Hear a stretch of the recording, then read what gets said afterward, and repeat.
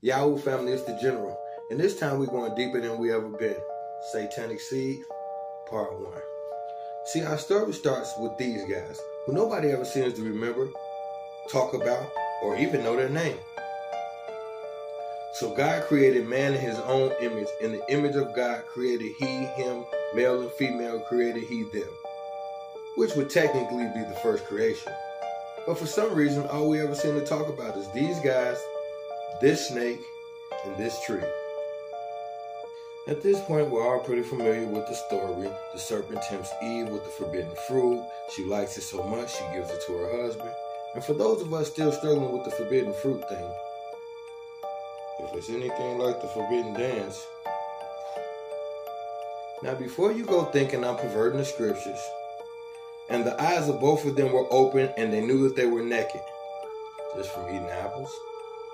So they sewed together fig leaves and made coverings. Now, the part that I was a little disappointed in is when God walks in and asks Adam what happened. He doesn't even hesitate before he sells his woman out.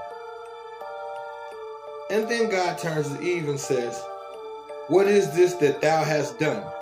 And the woman said, "The serpent beguiled me, and I did eat." Now, since the Bible was predominantly given to slaves who weren't even allowed to read, I took the liberty of looking up the word beguile on my own. Charm, attract, woo, seduce, entice, sweet talk. Oh, trust me, there's more. Unto the woman he said, "I will greatly multiply thy sorrow and thy conception. In sorrow thou shalt bring forth children, and thy desire shall be to thy husband, and he shall rule over thee." Pretty harsh. "And I will put enmity between thee and the woman, and between thy seed and her seed."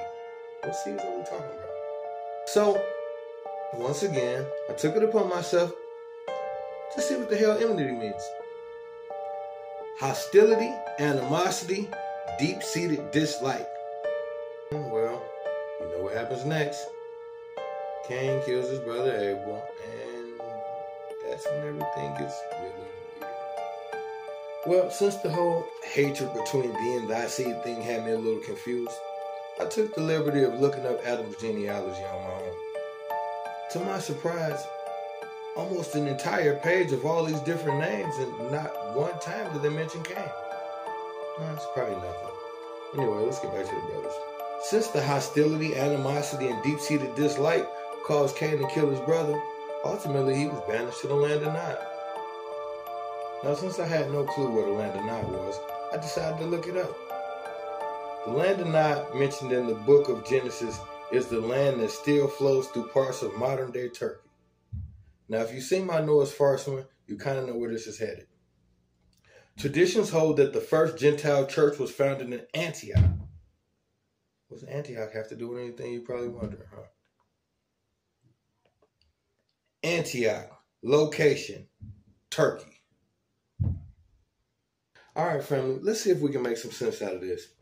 If Cain wasn't Adam's son, then it only leaves one other option. Therefore, fulfilling God's prophecy of putting hatred between Eve and the serpent's seed.